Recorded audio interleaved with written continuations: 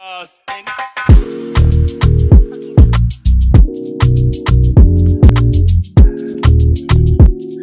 and welcome. I'm Ehian Akimio, and as it is now, we are live. Today we're going to be talking to a dear friend of ours, a man who is generally regarded as Mr. Entertainer himself, all the way from Stockholm, Sweden. Now, he has worked with so many amazing artists, at least Afrobeats artists, and he has been in the game for a very, very long time. We're talking about way over 10 years, actually. And he, from what we recall, he started way back when the business of organizing events was not so popular across Europe. So he got in early in the game, and he has made a name for himself. And he has hosted artists like Timaya, Fino, you name it, and the list is endless. And I do know that his specialties actually, especially when it comes to old school jams and old school events and so many areas like that. So I will be bringing him into the studio. He's actually waiting in the green room right now. We're talking about Mr. Dominic Emene from Afrodance Sweden. Today, the main issue, the topic that we're going to be facing and discussing is about the life of the artist, and we'll be talking about, as we had put out the advert, if, for instance, with a lot of collabos that are happening across the world right now, if indeed the African artist is the one benefiting from it. So let's just try and get Mr. Dominic and get on with the show. I know that's why you guys are here. So let's go into it. So, Mr. Dominic, are you there with me? Yeah. Good afternoon, Mr. E, and good afternoon to the general public, all the fans of Afrobeats. Yeah. In Europe and the world. You're all welcome to this very special occasion. Okay. Okay. So, how are you doing today, sir? How are you? Yeah, Stockholm is a beautiful day, 24-degree, and sun is shining, and hopefully it's going to be like this on Friday, which is going to have our Afrodance Sweden midsummer party. Okay. Generally in Sweden, sometimes midsummer is always raining and not really nice weather, but it looks like we're going to have a beautiful sunny day this weekend. That's lovely. Okay. Okay. Hopefully that's what, but we're going to go into that. I know that you're itching to tell us much more about what that event has in store for everyone. But before we go into that, let's dig into the issue at hand. We're going to talk about all the things that the whole of Sweden, and I'm sure a lot of folks across Scandinavia, across Europe, will be interested in knowing who the artists are, what the lineup is, and all that. So, but before we go into that, let's dive into this issue. As an events promoter, right? You have dealt with all these artists. You have met quite a lot of them. Now, what do you think? Do you think that the collaborations that are going on across the world is something that we should be looking forward to? Is something that is helping the industry? Is it something that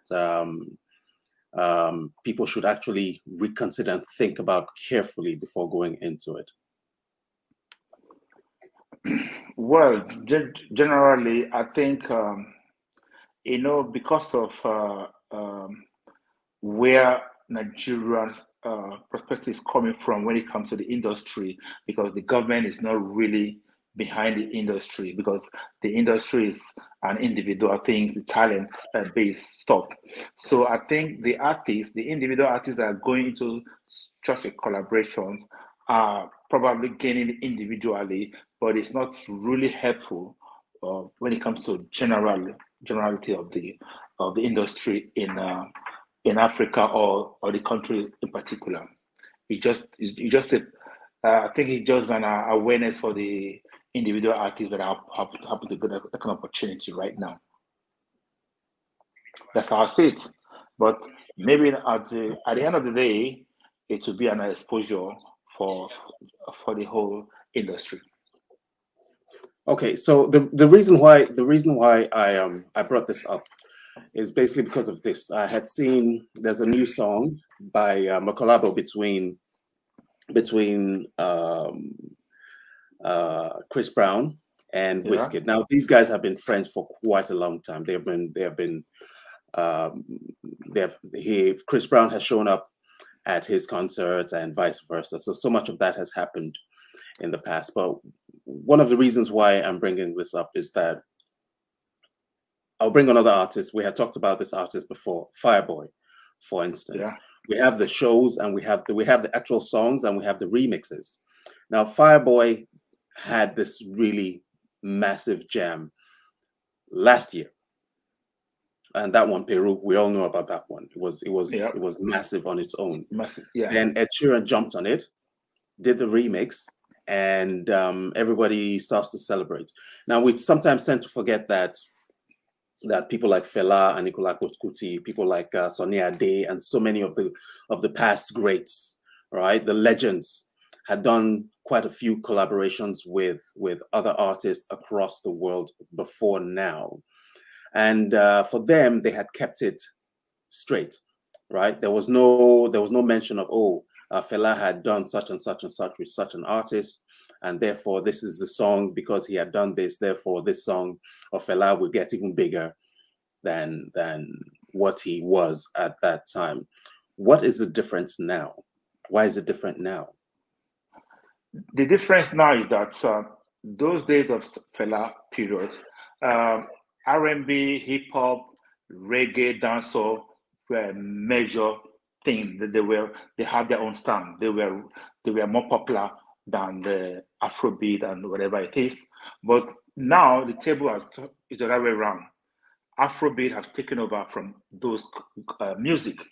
So it is the interest of those guys from the other side, from US, Jamaican, that are into R&B, hip hop, and whatever. They want to collaborate with the Afrobeat just to keep them on the spotlight, because they are going down and they're not bringing any new songs.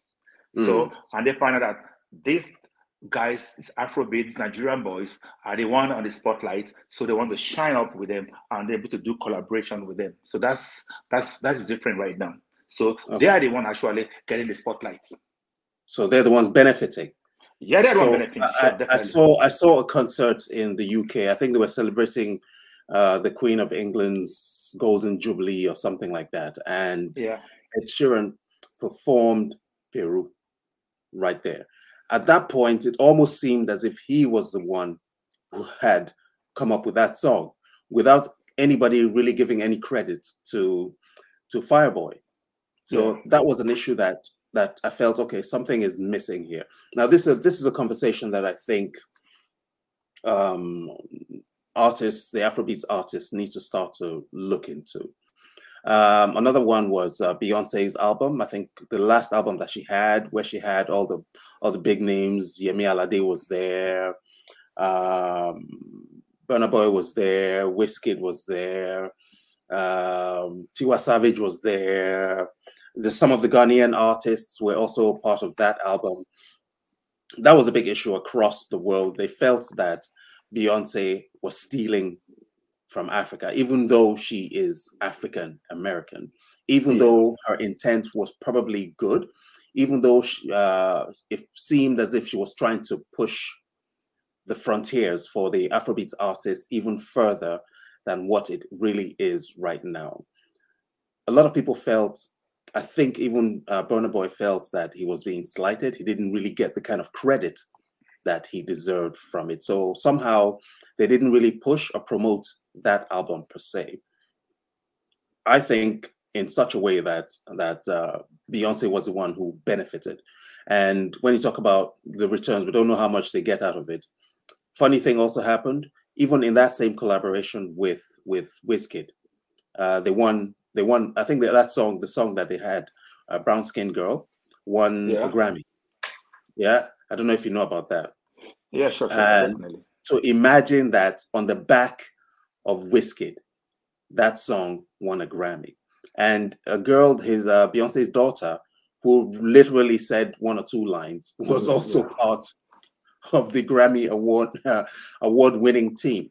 So that is what those are the issues that we're looking at. How can we, what can the industry do to change the perspective? What can the industry do to create such a way, in such a way, I don't know how to explain it, that the Afrobeats artist is the one who benefits more?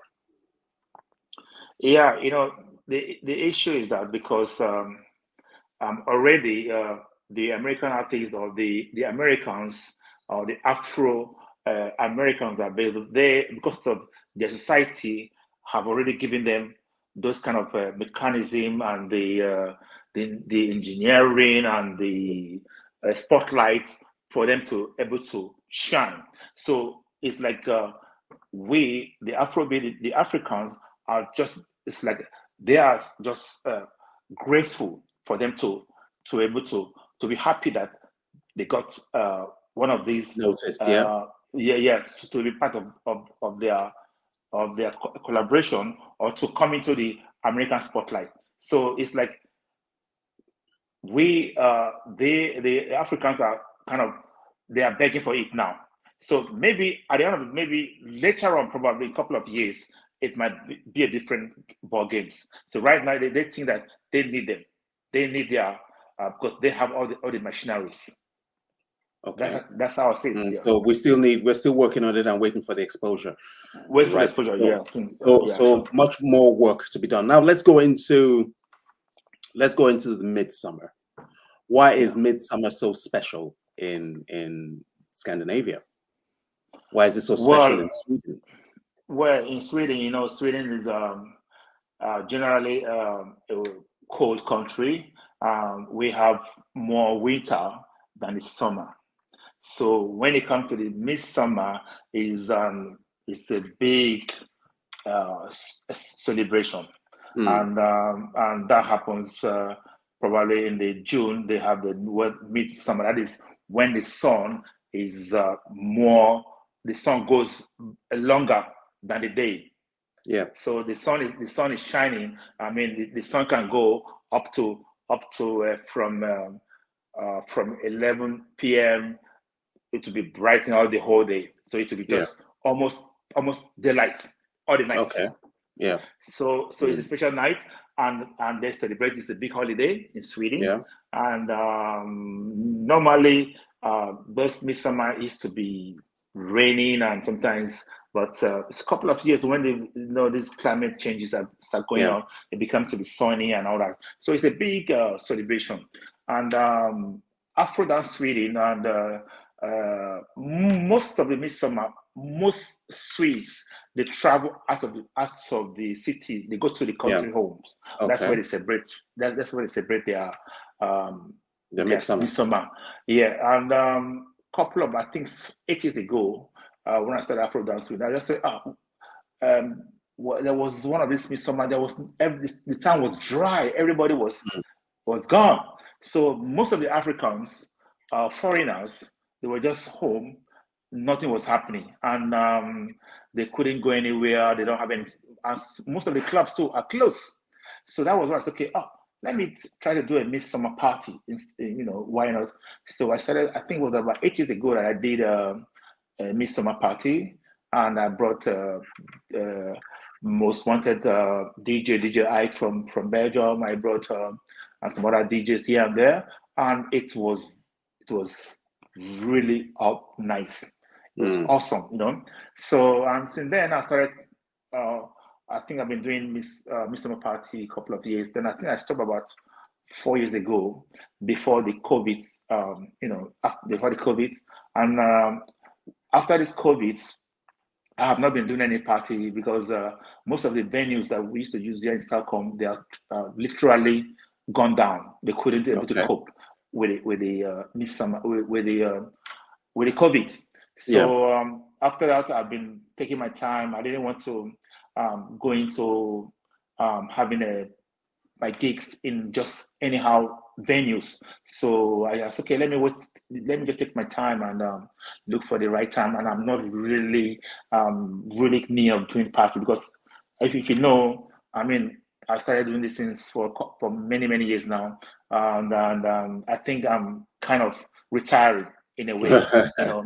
Yeah, so I'm not really really. I just want to let the younger guys to do their thing.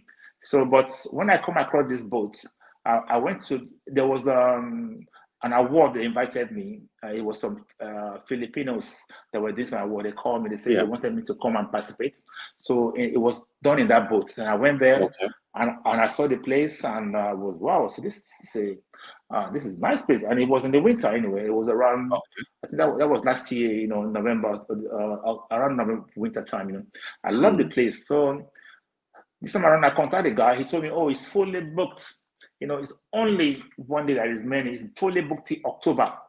Then he said it was only this Friday, this was 24, because it was the midsummer, because most Swedes, everybody is traveling out of the town. I said, wow, I can take it. I will take the risk. You know, I love the place, and it's a perfect midsummer location. Yeah, Venice. So, and that was how it comes about. And I said, wow, this might be my first party pre-COVID, and post-COVID. Post-COVID. Yeah, sorry. And the location is really fantastic. So I think we're gonna love it. And that was how the idea came out. Okay, I think among all my events I've been doing, because I've been doing a lot of different kind of events. It could be midsummer party, it could be ladies' night, could be white party, it could be this, could be this. I said, okay, let me choose the midsummer. It's just at the right date, and so that's how and the response has been going amazing. Wow, quite impressive. And when I just started, I got a call from a girl from Norway. She told me, "Oh, Dominic, I've been seeing your events. I would love to be part of this." And I checked her music, and music is really wonderful. Her name is Naga. She's a Kenyan and living in Norway. So she'll be one of the guest artists. Then I have another guy called Dawon, and he's originally Lebanese. He came here when he was young, and he's a rapper. And I've been doing a lot of collaboration with some different artists. So he's a rapper. He's really, really good. Then I got this Jam Kid. It's another really. He just released a song called Hello, and that Hello is about summer rain. That's what they call it in Sweden. So, and he said, wow. And I got Asha Jones, one of the people that manage him, and called me and said, Dominic, I think this artist and the song go perfectly to your program. And I watched it, I say, yeah, now everything is just naturally taking care of itself. So I have 3 super talented artists that really ram up the event. How do you manage to find these artists? You have this like a pool where you're always digging up all these artists from. It's really, really difficult, especially in these parts. How do you do it? Yeah, sometimes you see, if you build a platform, the artists will look for you because they know that at your platform they can get the right exposure, they can get good promotions. Yeah. Because for me, any artist that come through me definitely got exposed because I do really have to market the artists. Yeah. So, and I've not worked with them any of these artists before because I've worked so many upcoming artists. Yeah. But these 3, I have never worked with them before, and this is how I do. I don't like repeating the same thing. I like to get new things all the time. So, and these 3, they are good in their own different way. So I think they're really gonna make the occasion. Normally, sometime before, I used to get DJs from outside I said Scandinavian, but this time around I said no. Let me use my legendary DJs that have been working for too long. This DJ Junior and DJ Mike. These are my legendary DJs. They have been playing for many years because they know they can see the public and they say, yeah, this is what the public needs. Because most of my publics are just matured minds. I deal with publics from my fans are from 35, 40, this kind of ages. So they know when they come, they know what they're gonna get. They're gonna have a classic night. Okay, so these are your go-to DJs, because I've been at shows with DJ Junior. I've been at shows with DJ Mike also. Yeah. What kind of music are we expecting to hear on that day? Yeah, actually, it's gonna be a mixed music, and it's gonna be literally Afrobeat, the new generation of Afrobeats. Okay. Then we're gonna play the old Afrobeats. Yeah. I'm gonna play a little bit of old school music. Okay. That's gonna be old school because my my goal right now is that I want to go back into old school music. Okay. Wow. That has actually been missing quite a lot on the events marketing platforms all over. So we love the new stuff, but of course there's so much beautiful, amazing music from the past that we should also enjoy. When does the boat leave? No, this boat actually Was it leaving or is it stationary? It's going to be stationary. A lot of people have been calling me because that I did not really put out clearly, because a lot of people they wanted to know if the boat is leaving, it's just going to stand still, because some people don't like they don't want to go by boats that move around. They're a little bit scared of water. So why some love it. So those boats is not going to be moved. It's going to be just stationed one place. We have it's a two deck. They have a top deck where you could enjoy the sea breeze and enjoy. Yeah. Then we have downstairs where you can have the disco and the bar, the drinks, and all different rooms there downstairs. Okay. So it's going to be a stationary boat that will not move around. Okay. Because that was that's an issue. Nice one that you're able to clear that one. So the party starts at what time exactly? The party starts by the doors open from 8 o'clock, but the party starts from 9 p.m. 3 a.m. Okay, till 3 a.m. Yeah. So let's look at, before we close on this issue, let's look at the Afrobeat scene currently. What do you see changing? I mean, post pandemic, what do you see changing? What has changed? How is the scene like? Has it gotten to the level that it left off, or has it gone beyond that since we saw the industry, especially in Scandinavia?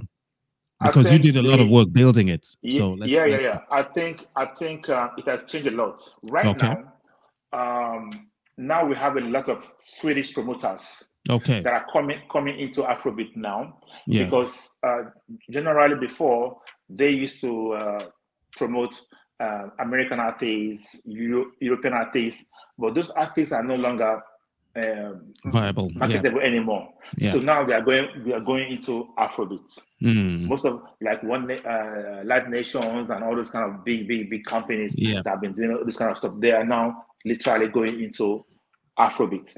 So which is good for Afrobeat music. Is it really? It's good for Afrobeat music, but maybe not good for the Afrobeat promoters. Yeah, local ones that have been working so hard to promote these things. Yeah. So I don't know. It's like we have done the job. Somebody else come to eat the food. The food. So what can we do about it? How can we change that? What can we do to? You can't just give up, because it's basically saying that there's this cultural appropriation, which is an issue, and I think it's something that we should put out there as a discussion. Maybe not for today's show, but it's something that we have we have embarked upon this discussion, and I think it's something that we need to continue, because you have worked, like I said, you have worked so hard to build up the industry, and all of a sudden, because they have more resources, they have better venues, they have better links in terms of getting the audience, and venues, and then Afrobeats is very popular now, so all of a sudden they now don't call you, they now cut you off in a market that literally, quote unquote, belongs to you. Yeah. I don't think it's fair, and I think that we ought to do something about it. Is this something that we need to talk about more? Yeah, yeah. Well, I don't know. The issue is that I think we have to work hard, really promoters, on the Afrobeat in Scandinavia. We're going to have major risks. So we don't allow these people to come and take over our industry, because everything. We have worked hard for this, and we have done a major game. So, but they have the resources. That's why they're able to do. But the thing, it's about money too. Like the artists themselves probably want to go for the one that offers them better. That offers them the biggest payout. Yes. So and the fabulous venue. Yeah. So hey, by the way, let's do something about awards and winning. Remember this? Yeah. It's still here, my brother. It is still here, my brother. I still keep it, and I still have it, and I still flash it proudly.